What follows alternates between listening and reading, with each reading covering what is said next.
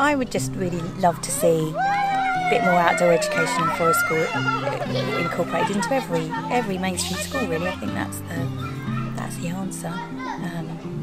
It's just, yeah, I think we just got to get lots of parents and teachers and hear and see what it's all about and see the impact it has on the children. And you know, I think it just sells itself really when you see it in action and how amazing it is for the children. Close your fingers together. And then you put them behind your ears and push your ears forward. So your hands are behind your ears.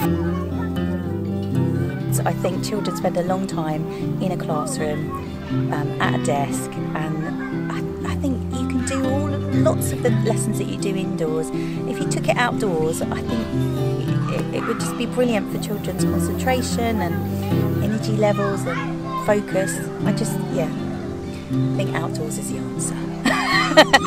To every question. And both put it over your other shoulder and give yourselves a pat on the back. I will get both hands up.